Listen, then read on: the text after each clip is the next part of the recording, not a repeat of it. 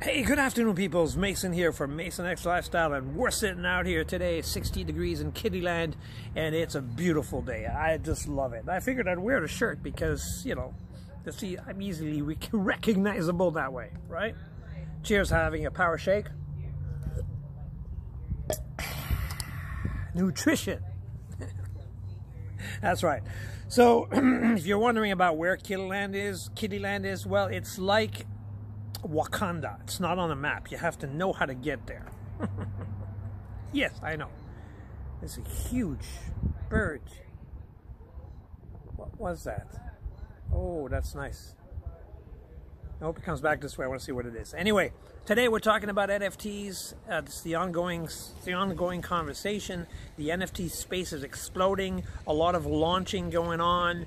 A lot of mainstream expanding into expanding it to the masses through various means. Rolling Stone magazine launching the King of Leon's, the Tory Lanes, Peliquet, and then various others that are happening. I mean, you've got Gronk, Ali, just to name a few. So we're gonna talk about all that. So stick around if you want to. I'm just having I'm just chilling outside. It's beautiful. And I'm going to give you as much info in as little time as possible. Knowing me, I tend to stretch it out, I know, and I go on tangents, and that's just the way it is. But anyway, if you like what I'm talking about, if you like me, I urge you to smash that like button. You know, give me some comments, spread the love, you know, help me out with the algorithms and stuff, you know. So long as I'm on CommieTube anyway. I don't plan on sticking around here too much. Rather be on BitChute or other places. So yeah. So anyway, here we go. So what do we got? We got the spaces. It's exploding. So I know. NFTs, man. That's where it's at. And I have to say it right away. I'm gonna tell it like it is.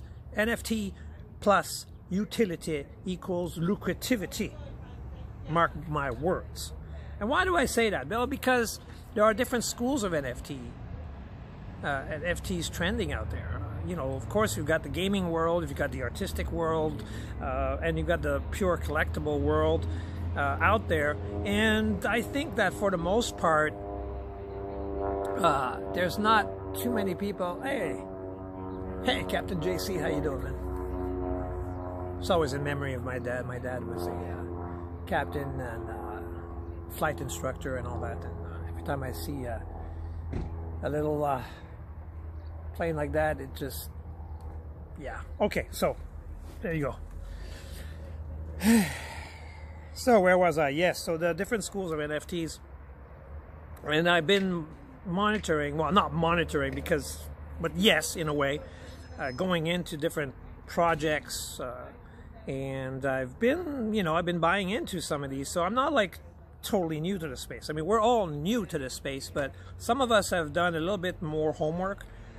We've done the mistakes, we've gotten in when we shouldn't have, we've gotten out where we shouldn't have, we believed in things that crashed, and we didn't in others that went to the moon. And yeah, it's just the way things work, you know, it's a learning curve, and it's part of the whole pioneering effect. Now, in the last little while, I've done a lot better for myself, and I've been narrowing it down, fine-tuning, and really seeing the reoccurrence. There's a constant out there. There's a couple, but there's a constant out there right now. And we're going to talk about that. So the launching phase of most of the I'm not going to say all, but most of the projects have the same recurring issue. Especially the ones launching using an ETH platform. You know, the whole Uniswap, the gas fees, that's already a huge issue. We all know that. But there's also the effect of what I call the Black Friday effect. It seems to be going on every time there's a launch right now. So people are fighting to get into, you know, buy, and they can't, and they get overrun, front-run. There's many terms for that. Basically wrecked. Yeah, tell it like it is. So it's important, I think, you know, people need to take a breath, take a little step back, you know, The way things are being set up right now in this space, as much as we like to consider it free, or a freedom environment where we can grow and the little guy can just turn out to be a millionaire, well, that is true right now, and until the big shots decide to come in, it's going to be like that. So we have this opportunity right now, and that's a great thing. Word of warning, though, for people getting into the whitelist KYC crap, you gotta think about what you're doing. The KYC whitelisting is basically part of a bigger agenda, and I'm not going to say much here, but there are people who have talked about it, and people in the space, people who know what's going on, people with a lot of money too. And they know, they saw it happening, and that's what, I got that from them actually originally, and then I did a little more research. But it's very easy to see that, the whole crypto environment and this whole world that we're in is just part of a transitional phase, and we can benefit from it and make as much as we can and, protect yourself. Now, you got to realize that the KYC is basically just an artificial intelligence identity grab, and the crypto space, gaming environment, and the NFT world, until recently, was kind of like left out of this, but they needed to find a way to get the identity from everybody because, well, they need to be able to monitor. These are the control freaks of the world, right? And what better way to do it by offering these incentives with conditions? You gotta love that stuff, So there's already the problem with the exchanges and the KYC, but other exchanges do not require it, and that's what we like. At least a portion of us do. And it's not to say that just because we don't want to conform to this KYC crap and be able to be monitored on a global scale by satellites and whatever have you, just to see what every little tiny transaction I do or not, to be able to profile me and know exactly, or at least have a very good guess on the weight of my wallet based on my transactions. You see this in telegrams too. People are really, really, really useful idiots. Like in any kind of situation, the useful idiots always show themselves. The loyalists, the ones that need to report and expose every time that some wallet out there is doing something that, oh my God, that they can't benefit from. That's the way I look at it. They're just jealous and envious people, I commented something like that in one of the telegrams and said, hey, I said, what if as an example, what if I own a platform, I have this company, and I'm a bit of a philanthropist, and I like to help out communities, go around the world and see what I can do to help. And yeah, I don't necessarily like the fame of publicity, of being out there in an institutional regulated environment, and I want to do this the way I want. I want to have that choice. Well, this is the fun part about the crypto environment, is that it has enabled large amounts of wealth to be transferred into it, to be able to do whatever, right? And I'm only talking about the positive stuff. The negative stuff is the negative stuff. It don't matter where it is, it's negative and it's not good. So I'm just talking about the positive stuff. So I have a company, let's say, and I'm helping, communities out there, and I'm working, and I, bump into friends, I make new friends, other people with a bit of wealth, and, we work together, and I want to reward them.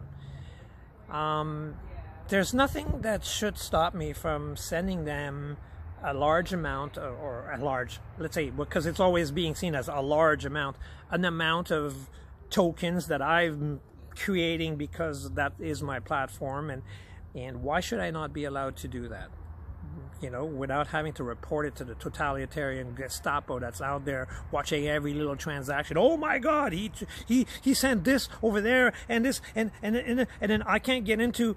Yeah, that's right, because maybe you didn't do anything and all you care about is making the extra buck on something that I created. You know, that leads me to the second school, right? The other school of thought on that is that you have a lot of hustlers who've come into the space because an amazing amount of wealth is being able to be created by simply flipping some of this stuff. And it's outrageous, but it's great. It's great. You can keep that under the radar and channel it out and buy yourself a ranch somewhere in Mexico and do stuff for you. Like, hey, good for you, you know? That's the way I look at it. That's right. So anyway, you know, it sounds like a tangent, but at the same time, you know, you got to think about it. You know, it's important to see that that's what this whole space is doing. It's opening it up to all kinds of possibilities. So that's about the time where I better crunch it back down. So the great things that have been happening. So Rolling Stone magazine, okay. That's mainstream enough for you? Yeah, I would say. Plus the news has been showing it apparently. I see these little headlines. I never watch TV, but you see the headlines. And they've been talking about NFTs. So the mainstream adoption is going to explode like this. It's not slow. Now it's going parabolic. The momentum is here. It's in. You've got King of Leon's, okay? They were mainstream, but you know, DJ Blau was the one who came out with that album that sold for the 12 millions. The 3.6 million for one track, one song. I know. It's amazing. And you've got Tory Lanez, Toronto, I think he was self-produced rapper. You know, awesome stuff. He's come out, made like 500 grand out of selling NFTs. Just 3 tracks, you know, just, you know, 150 copies of each track. You've got Pelle K, a Norwegian artist that I've been following now that is amazing.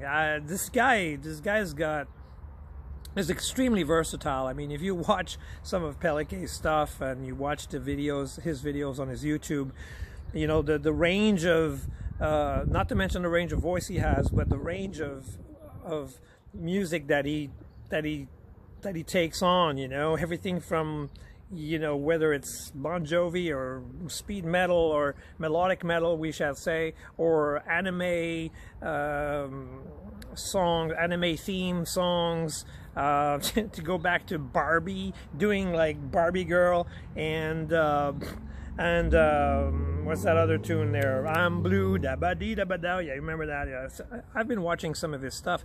I think that's an amazing thing to do, to be able to be so versatile, not really, you know, think about what, you know, not really thinking or care about like what's out there, just putting it out there, doing it, and I respect that greatly. In fact, I'm kind of from the same kind of school. I just don't have the 20 million viewers and 600 million views on my videos, and I'm glad that someone like him did that. I think he's really cool. He sounds like a cool chap. I mean, you know, yeah. So it's inspiring because I want to do similar things with what I can do with my voice, and just. Yeah, it's just pushing me to go out and do it. So I'll probably do a couple of karaoke type videos. Anything you want to hear, let me know. You know, I'm also quite open to a versatile range of music as well.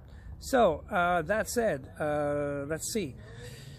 So Pelle K, someone, and then, you know, and Pelle K has done the NFTs with Bondly. And it's an ongoing thing. In fact, Pelle K, shout out to you, mate. Thank you a lot. Thank you for the Polka Pet barbecue drop. That's really cool. Adds to my collection. I was also very surprised when I clicked on it and saw music came on. I was like, hey, what's going on? And it's an incredible rap tune. That rap song is amazing. If you guys have to go listen to it, I'll put the links on the OpenSea for Pelle K. You've got to listen to that rap song on the Polka Pet barbecue. The lyrics are fun. They're just a lot of fun. Good job on that. What else? What else? So I said Tory Lanez. Oh yeah, so Gronk, NFL football star, right? Gronk is coming out this week with his NFT. That's right. It's going to be an auction. I don't believe that the auctions are the best way to do things because they really keep a lot of people out of being able to reach to get any of these things. They take forever, and then the resale value, you know, there's no utility attached to it. Yeah, it's great. I got a Gronk card, blah, blah, blah. Do I have tickets for his football games for the rest of my life? Do I have, is it attached to a platform that's going to give me some tokens? Is it doing anything else that's going to save me fees on a platform like Bondly tends to do with their NFTs?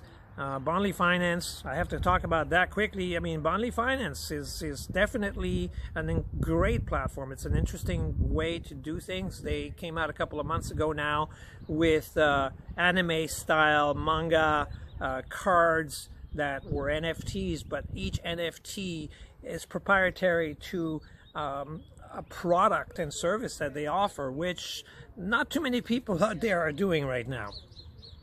And if they are, they're coming out with it now. So this is like, yeah, new stuff. So a lot of the artists are not seeing that part of the importance of attaching the NFT to a utility for longevity, because the secondary market is where the creation of wealth is, right? That's right, because the when the resales, when the NFT is being resold with a utility attached to it, the value sticks to it because there's something else than just a digital picture, right? And that creates added value, which is fun for the seller, but also creates passive income for the creator because he has set a fee on every time that particular NFT is resold. People do not see that yet. In general, people don't. The ones who create, not even the ones who create, because some people are creating and not realizing that, if this thing is sold 100 times, I'm making like 10% on each sale. If the value goes up each time, that means I'm getting more. So my royalties are infinite, and that'd be great. They don't get how to do it. You know, they're selling a card that you keep as a collector's, just like old school collecting, and I'm sorry, but that is obsolete now. I'm sorry, it's obsolete. A lot of people are going to get wrecked by buying some of these things, and they're going to be paying insane amounts of money for it. And what's going to happen? It's not going to be worth anything. The price will drop. It will not go up. Okay? You buy, like say, King of Leon's. People bought things over $50,000 for digital art. I was there looking through all that. It was all auctioned out, and I was like, yeah, but there's nothing else. There's nothing else attached to it. Oh, yes, you're going to say, that's true. There is for King of Leon's. I have to correct myself a little. The golden ticket, which gives you 4 front row seats once per tour.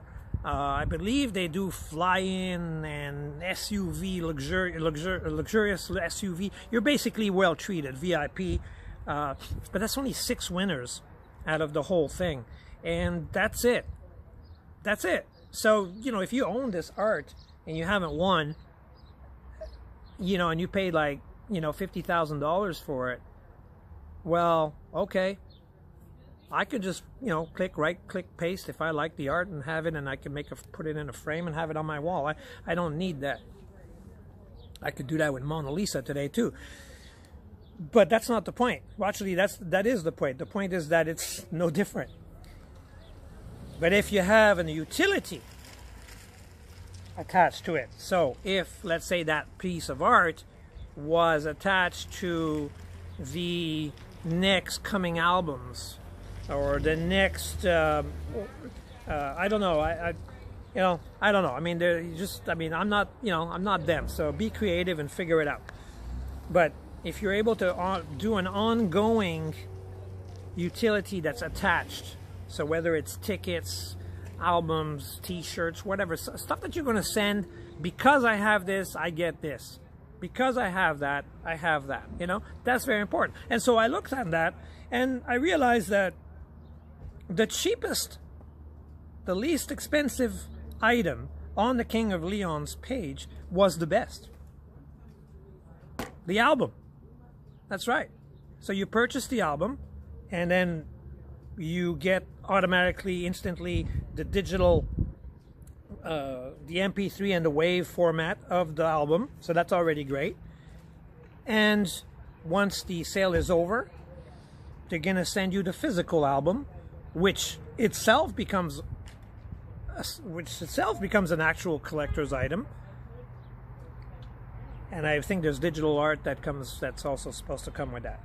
And for $50 odd worth, you know, it's an ETH 0.35. That's amazing. And how are they doing it? Well, they're going to do it on, I realize that, and I'm probably, you know, correct me if I'm wrong, but I think that it's easy to see that they're just doing it on a print on demand.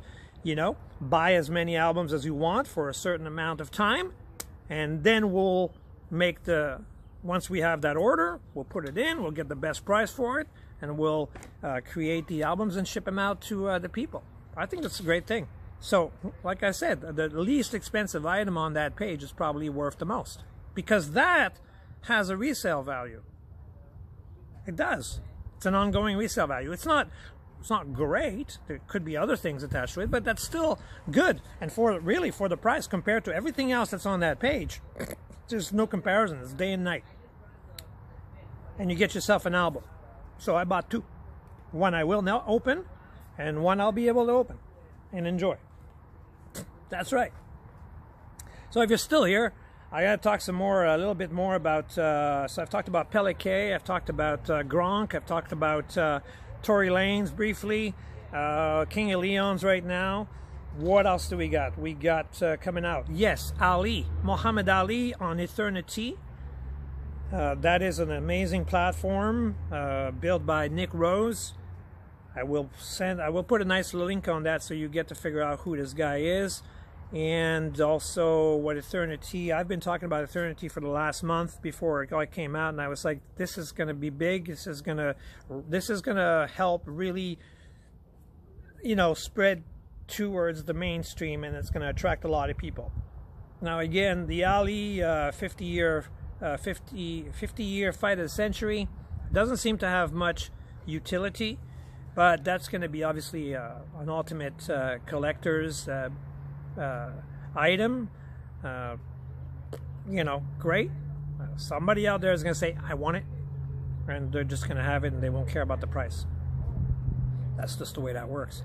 But the value of it, the long-term value is only going to work if there's some kind of utility. I mean, what would you do for that? Well, it's Ali, it's boxing. Okay, so let's see. We got whatever the biggest championship is in boxing. You make sure that because you own this Ali NFT, you now have a front center spot at all the championships, the heavyweight championships, anything connected to what Ali was, and you're able to just go there. I mean, that's incentive. You see, then you own this thing. It's gonna, I don't know how much it's gonna go for. I'm gonna predict nothing under $1 million, nothing under $1 million for the Ali collection. Nothing. Just because it's Muhammad Ali. And when they're gonna do Elvis Presley and Marilyn Monroe and James Dean and all the biggest names, the same thing is going to happen. And that's going to work for a while. That's going to work for a while. So good luck to all people jumping in on that. I'm just going to save the pictures and, you know, that's it. I'm more interested in what's going on platforms that offer ongoing incentives. So, you know, NFTs for NFT mining. So you buy an NFT and now you go on this platform, whether it's gaming or other, and now I can stake. There's something called a staking, which basically means I'm putting in my NFT, which is connected to a value, and I'm putting it in this platform. It's now going to be used to mine crypto. That makes it worth hanging on to, doesn't it? It also creates added value if I want to resell it. I've done that. I've done that, and it works. I fracking 16x'd on one particular one, and I 2, 3, 4, 5, 6, 8x'd. I 8x'd on another, and that's that created some serious leverage, man. I freaked out that day. I was like, I did it on the same day too. I was like, oh really? Nice to see extra zeros added to your account, you know? Yeah. Anyway, just that said, I mean, this is what you got to keep in mind. So if you made it this far, now you know where it's at. The NFTs connected to utility will create lucrativity. You'll know now why I say it all the time. NFT plus utility equals creativity, lucrativity, not creativity. And see, even that, see what I mean? I mean, it just pops the horns when you hear that. Ding, ding, ding, chicken wings for dinner. Tofu if you're vegan. That's right. That's Crypto Kirby. So, all right, so that's going to be enough for today. The ensemble of all that is that I'm seeing in all the telegrams, the common denominator is the same. You've got people who bitch and moan because they can't get into a pool, and they can't, maybe because they forgot their bathing suit, I don't know, no, I'm just kidding.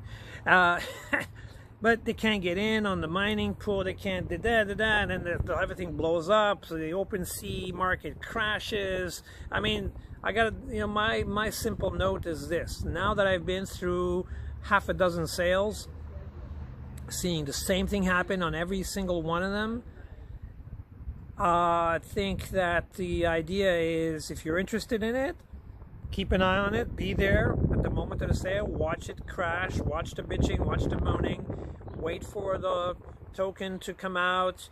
Don't even try to buy right there and then.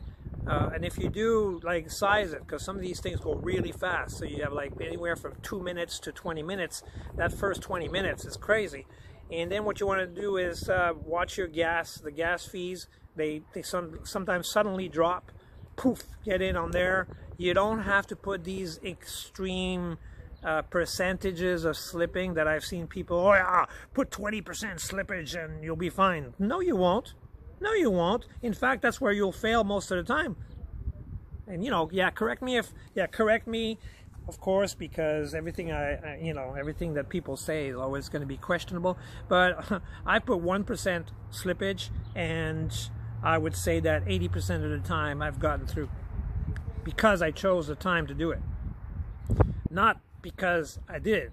It's just because I chose the time when to do it. Okay? Right. So for Eternity, I got in on the earn at, what was it, $4? It's hovering anywhere between 8 and 13. This thing actually has a very, very strong potential to keep swinging upwards. Not financial advice, I'm just saying. It's what I'm doing. Super Farm. Oh, and then this thing about Super Farm and Eternity working together, partnering to create more utilities for probably for the Eternity NFTs. Good job, Elio. Good job, Nick. You guys know where it's at. If my wallet gets big, and I plan, when my wallet gets big enough, I want to meet. because I like the philanthropy behind Nick Rose. I like what you're doing, dude. I love Greece. I was out there I spent some time over there. Awesome. I've been wanting to help communities build things. So, you know, yes, I'm about creating wealth in order to be able to do these kind of things. Really like what you're doing, Nick. Cheers. Elio, well, you know, you're doing what you're doing. You know, you're young. You got a lucrative mind. You're smart. You've helped me get into a few projects that I've actually really generated quite a bit of wealth in the last 2 months. So thank you. And Bondly is a great platform. In fact, Elio turned me on to Bondly, so that's a connection right there. And I'm gonna say that really, if you get anything out of this video, Just, you know, give me some love, man. Give me some love. You know, I don't really care about having 1 million subscribers, but I imagine the more people would see things like that, the better it is, because out there you have a lot of sponsors, a lot of sponsored material. You have a lot of things that talk about one thing but never really show the, I think, you know, it's, the philosophy is important. It's nice to look at, you know, charts and markets and ups, downs and stuff. Everyone, you know, anyone with that kind of mind, and it's important to have it, don't get me wrong. I mean, I'm an anarcho-capitalist mindset at this point, and I am a philanthropist as well, and I think these things work well together. I believe in freedom of choice and everything that goes along with it. I can't stand the totalitarian environment that we are being subjected to. And, well, I want to make the most out of it while I still am around. And if I can help out there, I will. So it's right now about building the big bags, getting the big bags filled, and I'll be then able to really speak. So for now, guys, I'm going to let you go with this. Love you all. Let's work together.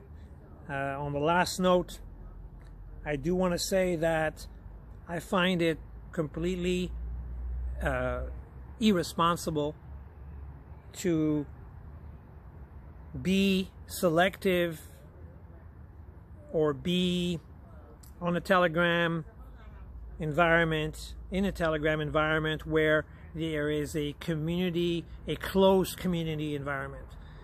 In this space right now, we all help each other. There's no competition.